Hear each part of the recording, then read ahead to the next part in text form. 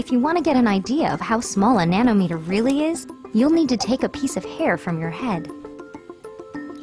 Go on, it won't hurt. Got it. Now take a good close look at that strand of hair. Not much to look at, is it? If we were to shrink you down, smaller than the smallest thing you can see with the naked eye, you will find that your piece of hair starts to look a lot more interesting. You are now about the size of a red blood cell.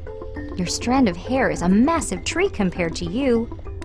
Even at this size, you're still about 1,000 times too big to be considered nano. To get you down to the nanoscale, we will have to shrink you to about 100 nanometers tall. Hey, where are all the lights? You are now smaller than the wavelength of visible light. You are practically invisible. But for the sake of demonstration, I think we should turn on some lights.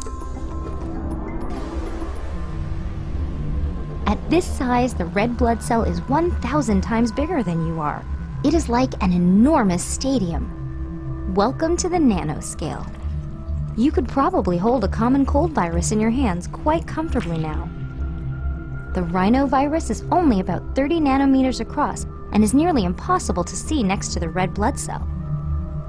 A red blood cell is too big to be considered nano. However, it's made up of all kinds of nanomaterials.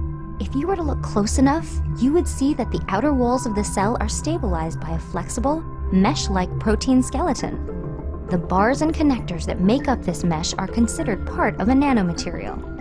Without these reinforcing nanostructures, the cell would be much more fragile and not nearly as flexible. It wouldn't stand a chance in your body. Everything is made up of nanomaterials. Nanomaterials are an arrangement of molecules and atoms that, when combined, create stable building blocks that can be made into larger, more complex materials and structures.